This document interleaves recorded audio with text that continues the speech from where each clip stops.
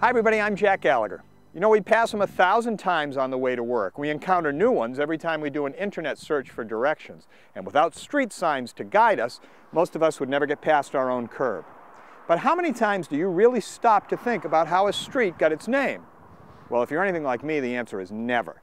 Until they asked me to do this show, and I'm glad they did, because it turns out there are some fascinating stories behind street names, not just in Sacramento, but in Folsom and Elk Grove and Stockton and all over the region. What's in a name? Well, we're about to find out on Street Signs. There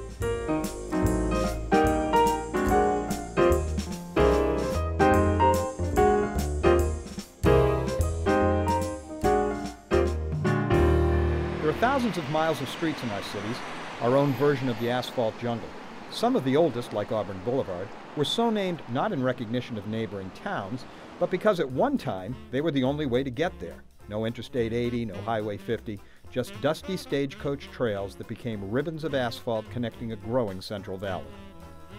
Early pioneers established their ranches along the old Auburn Road, and from early spring to late fall, heavily loaded freight wagons were the primary vehicles of commerce.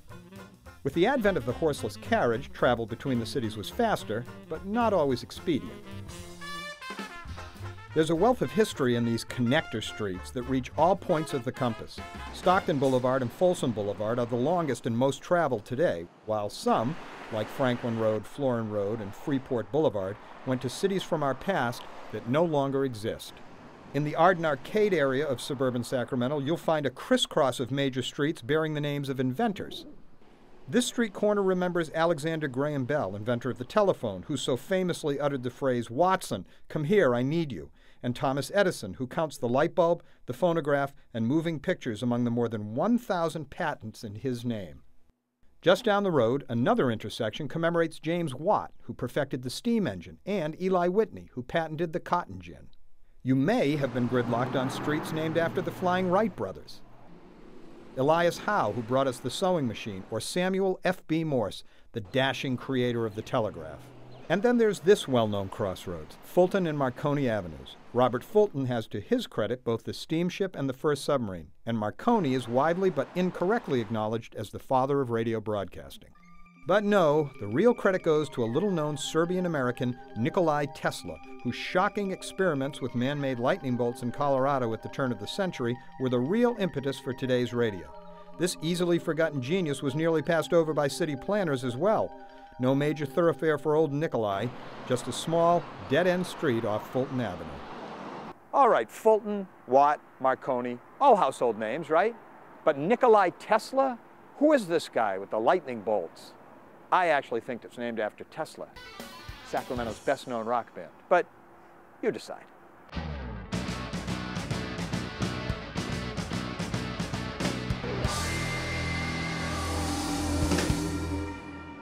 Tucked away in downtown Sacramento, there's a hidden little street called Terminal Way, and a lesson that what's old has a way of becoming new again.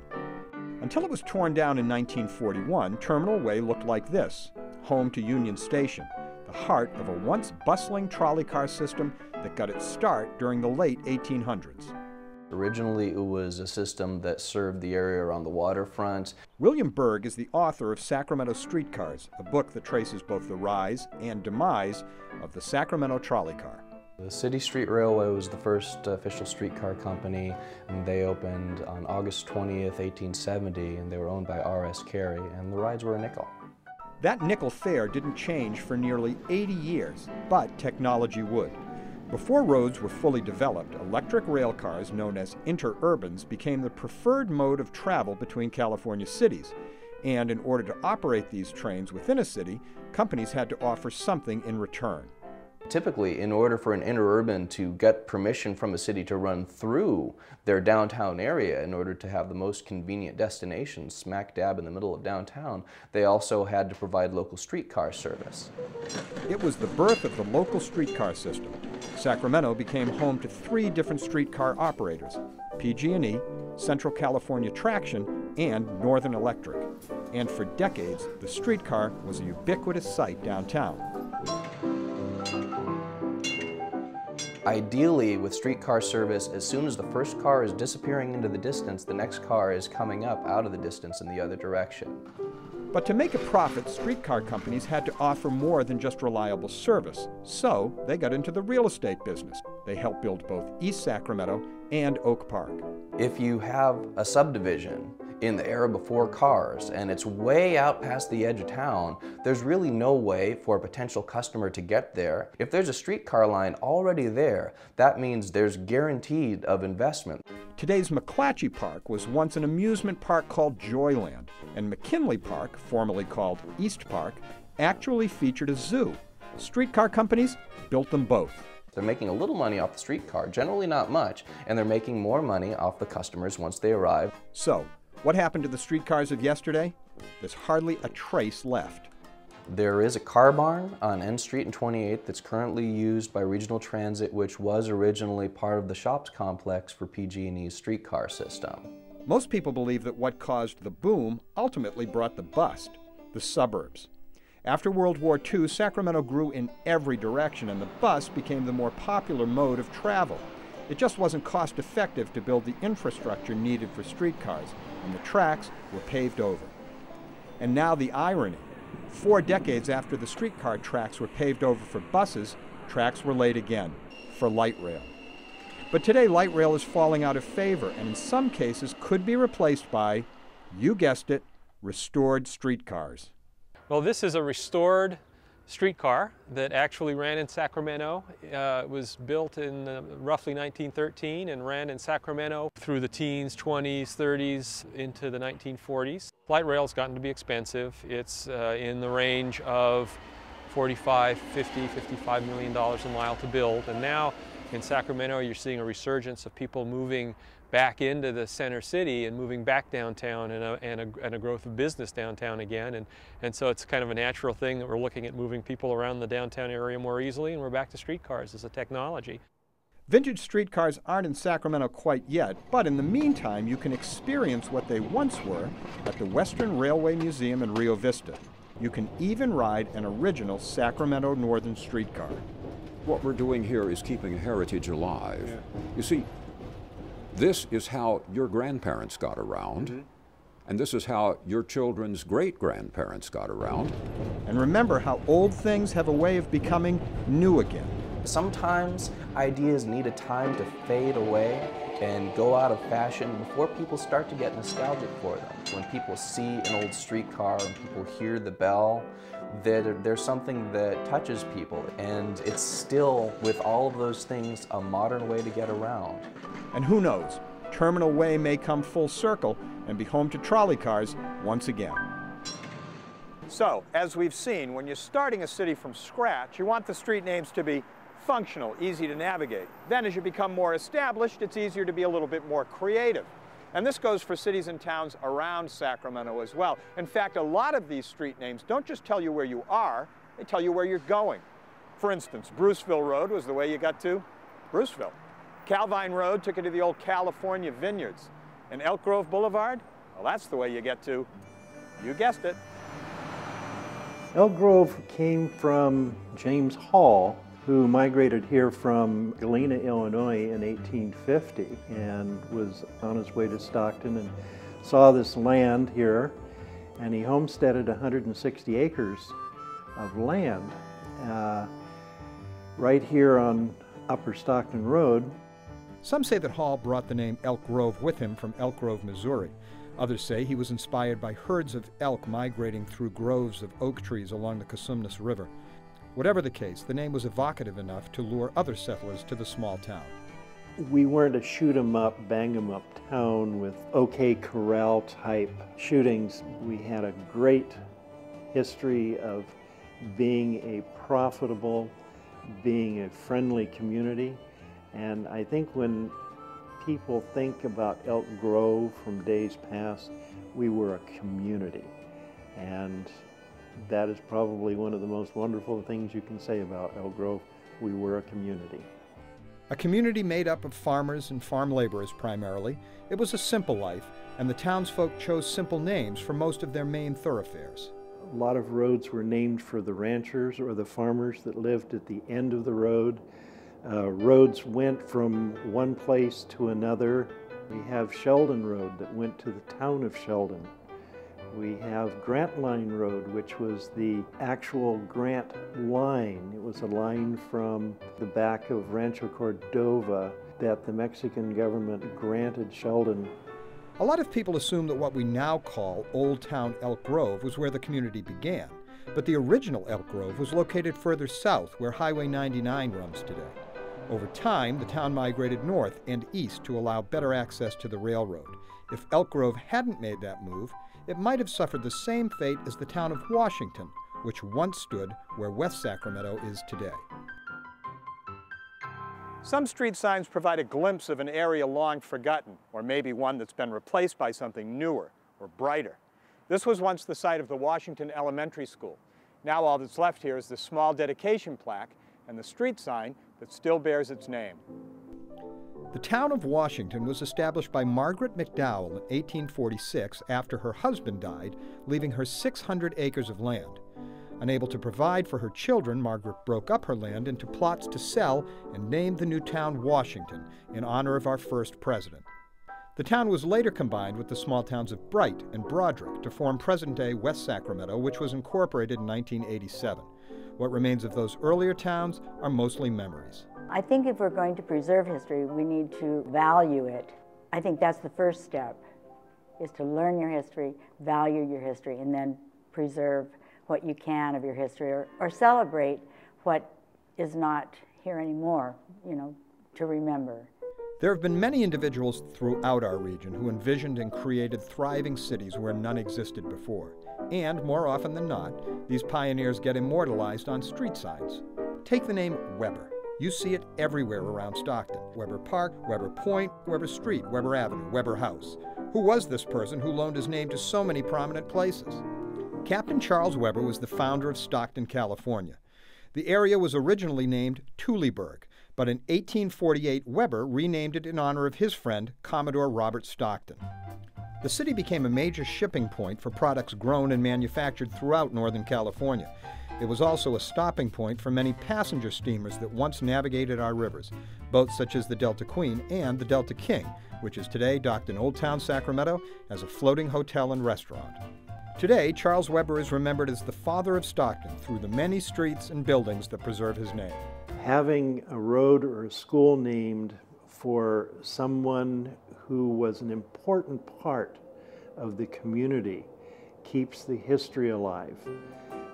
It teaches the kids who go to those schools or the people who drive on those roads what happened in the past.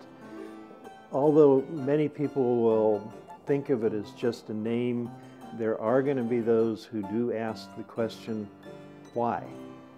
And we will have the answers.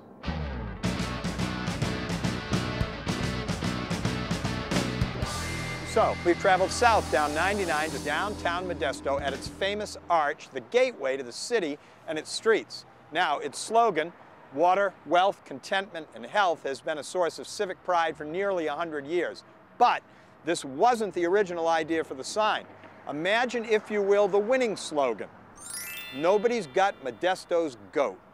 Sadly, they had to change the slogan when the Modesto goat wandered up to Stockton and became their goat. Something about better benefits. I made that last part up. But the whole thing about nobody's got Modesto's goat is true, and we'll have more on that in a minute. Because to get a sense of this city and its historic street names, we first need to take a look back at where it all started. In the mid-1800s, the 125 miles between the Stanislaus and Tuolumne rivers was wheat country, and farmers dotted the landscape. But everything changed in 1870 when the Central Pacific Railroad came through. People in outlying communities literally dragged their businesses to the new rail station to get closer to the commerce it created. What started as a train stop soon became a city when Modesto incorporated in 1884, and today many of the street signs reflect the history and the people of this great community. For starters, there's Wright Street, named after Assemblyman C.C. Wright. In 1887, he developed legislation that brought irrigation to Modesto, which made farming possible.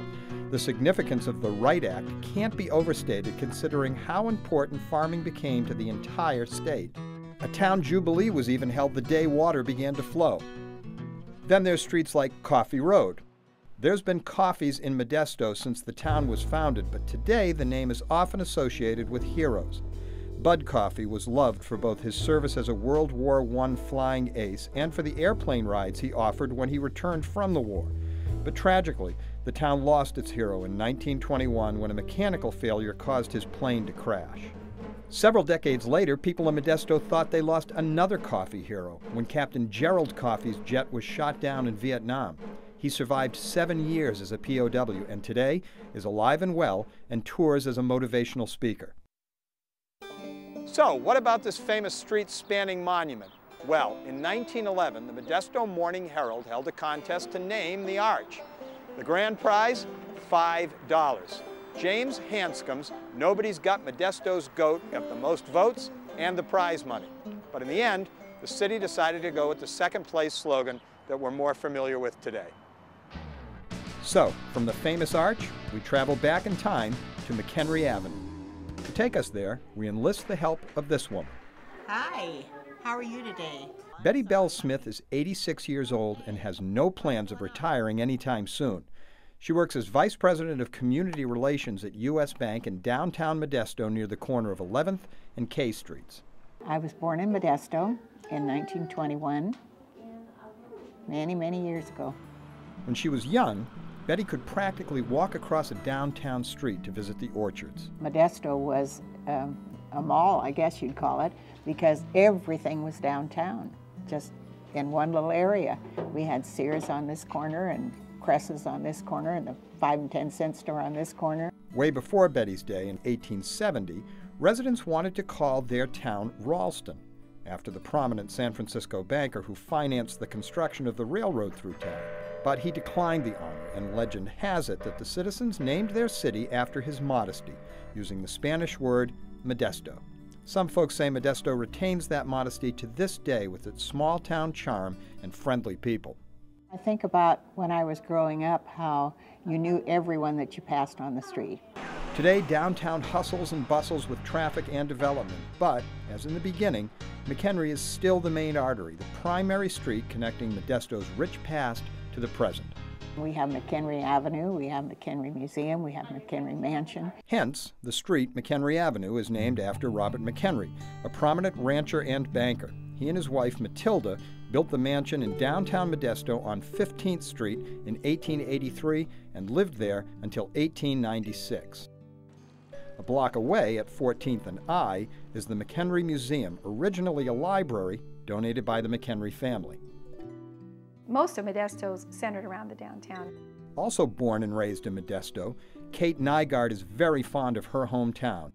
My father owned a stationery store downtown actually on I Street. And it was an office furniture and gift store and bookstore and, well, it was sort of everything in that time. And it was right here behind me. And it was a fun store. I worked in there from the time I was 13. Downtown Modesto is easy to navigate. That set the stage for one of the biggest and most famous cruising scenes in all of the country.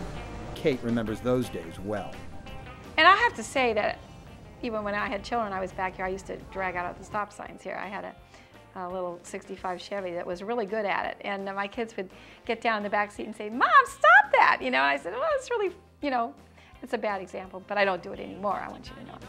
Famous McHenry Avenue, named for the dignified Robert McHenry, became part of the loop.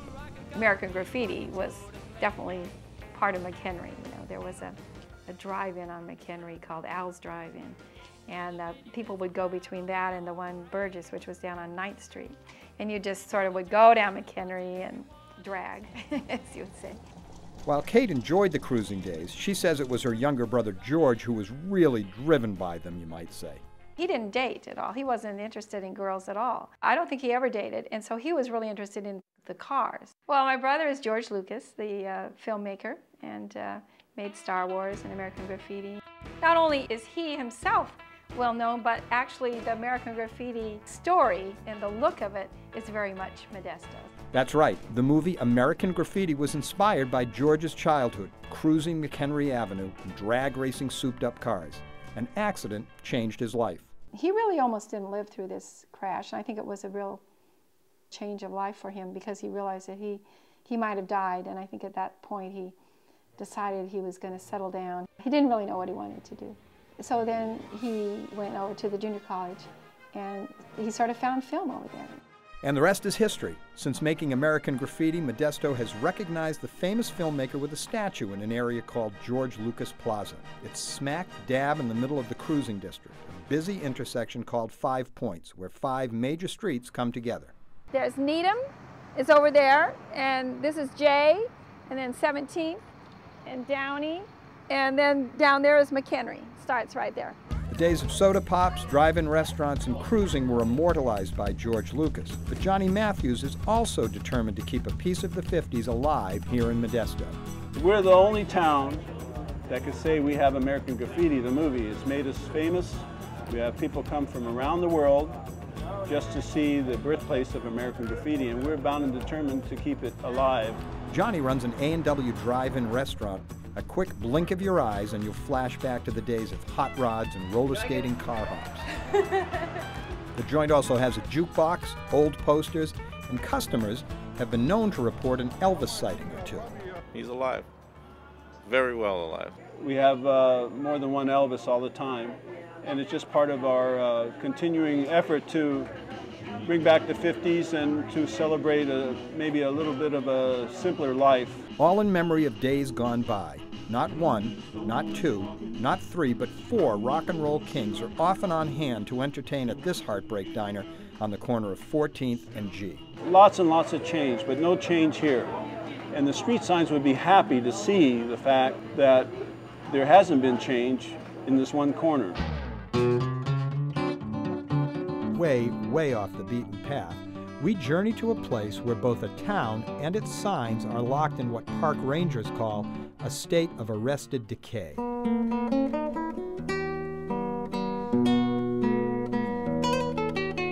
This is the Bodie, California of today. Its buildings and streets now make up what is known as the largest and best preserved ghost town in the state. A glimpse down the now lonely Green Street provides a hint of what once was, because at one time, nearly 10,000 people lived here, all searching for their piece of fortune buried deep in the nearby bluffs. Located about 2.5 hours south of Lake Tahoe, Bodie got its start in 1859 when Bill Bodie and Black Taylor discovered gold here. It took 20 years for the population to boom when larger deposits of gold and silver were found, and by the end of 1878, Bodie had grown into the second most populous city in the state. Historians believe the town once had somewhere between 600 and 800 buildings, and 200 of those still stand today, purposely locked in time. Arrested decay from 1962 is a term that was placed so that it would kind of freeze time, you might say. We don't wash windows, and we don't go in and wipe off the tables and the furnishings and things of that sort. Frozen in time are buildings like James Stuart Kane's house, who at one time owned much of the property in Bodie, the town jail, the Methodist church built in 1882. There's also a sawmill and a schoolhouse. The vault is all that remains from Bodie's only bank, and at Boone's Store and Warehouse you can still see recognizable brand names on the shelf. And then, of course, there's the Standard Mill, where much of the town's gold and silver were processed. On first glance, every bit of it seems dead or dying, but a closer look shows life can still be found here. Everything has a personality. Even during the day, as the sun goes over this place, the personality of this town changes. The way this town lights up and glows, and early mornings and afternoons, and the silence of the place, and the occasional thunderstorm and things. I think those are the things that people should be looking for. And history buffs should take time to look for Bonanza Street. Now overgrown with sage, this was quite possibly the rowdiest and roughest street in the whole country, infamous for its gambling parlors and gunfights. When gold became scarce, people left Bodie, taking only what could fit in a wagon. Now their eerie reminders contribute to what's become a photographer's paradise. We have the third Saturday of every month set up for specifically for photographers. If they'd like to come in, they come in before the park opens, photograph all day long, and they can stay after hours until sunset or a little after. Today, those photographers, along with others who love the park, are leading a grassroots effort called Friends of Bodie. Their goal? To keep this town, its historic streets, and the memories of those who lived here from permanently being lost. The biggest threat would probably be just time. We have severe winters here, and the buildings are old. They're all made of wood. Our membership's growing every year, and people come here and they love Bodie. They fall in love with this place, and they volunteer time, which is extremely important. They donate money for projects, and that's what it is. It's a lot of love and dedication will keep Bodie alive. You wouldn't think that something as simple as a street sign could hold the key to a wealth of hidden history. The memory of a person or an entire town can be kept alive by a simple street sign. It makes you wonder what fallen heroes, or bygone towns, or famous inventors you're driving by every single time you get in your car. Now, if you have a story about a street sign, we'd love to hear about it. Log on to kvie.org/viewfinder and share your story with us. That's it for this episode. Thanks for watching. I'm Jack Gallagher. Well, on this episode, we head to the gold-laden foothills where the rich history of mining mixes with street signs to create a potpourri of fascinating tales. What was that? All right, that purse doesn't go with his shirt. Too many earth tones. You can jazz that bag up with a couple of rhinestones. We've uncovered the history behind the names of some very first local streets, the ones that run right by your house. Beep when you go by. To order a DVD copy of this program, call 888-814-3923 or visit kvie.org/viewfinder.